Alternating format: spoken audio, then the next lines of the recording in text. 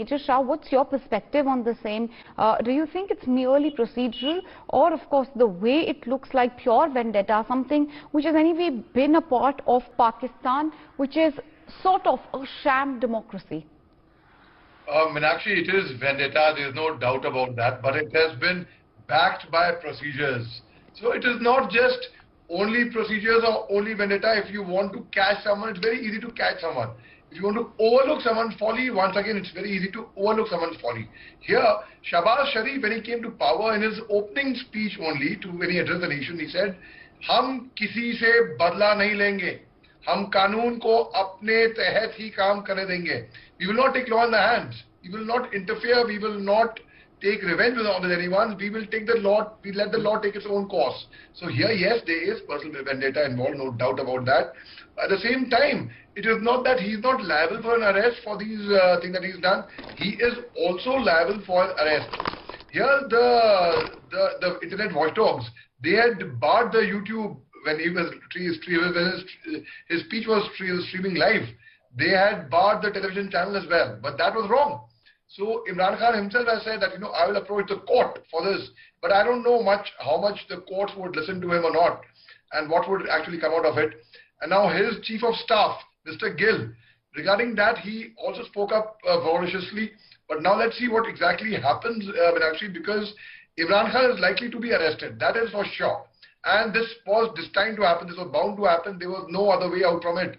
Now, when he gives another speech in the garrison capital in Rawalpindi, of course, people would be affected, but by threatening the police, by threatening a lady judge, by threatening that, if any action from any person, any leader from his party is taken, the consequences would not be good.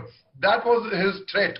So yes, he is likely to be arrested, and let's see what happens after his arrest, Meenakshi.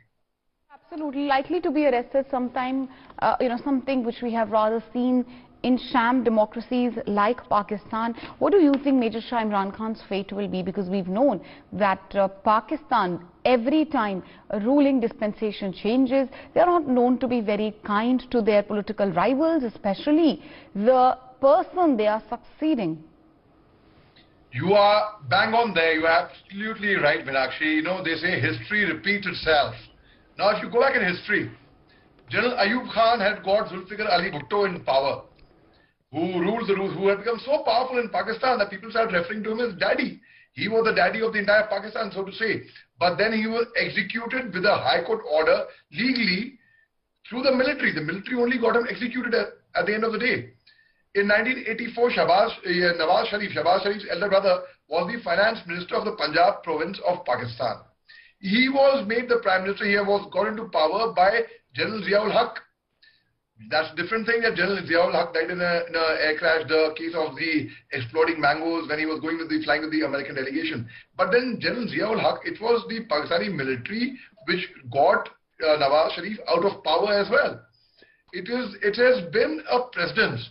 Imran Khan, who had got him into power? Okay, Khalil, who had links with the Al-Qaeda. Apart from that, the Pakistani military. Imran Khan only gave General Bajwa an extension when he was to retire.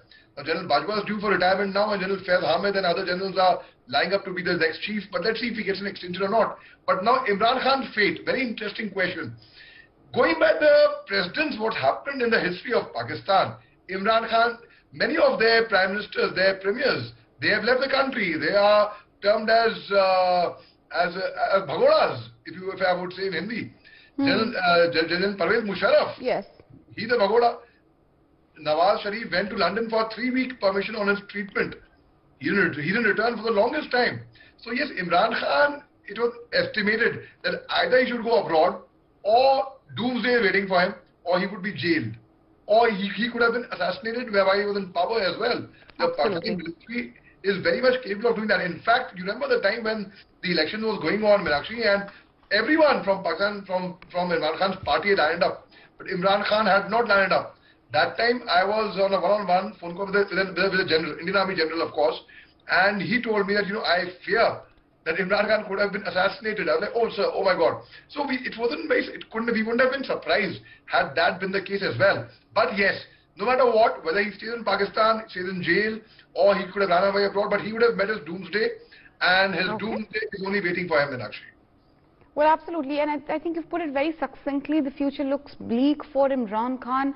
What really happens next far as Mr. Khan is concerned, and what is going to be the ramification far as we in India are concerned? We watch every movement in Pakistan very, very carefully, and we'll continue doing so and disseminating not just the information, but bringing a bigger perspective to our viewers. On the same, for now, Major Shah, thank you for joining us on the broadcast with your views on this big story.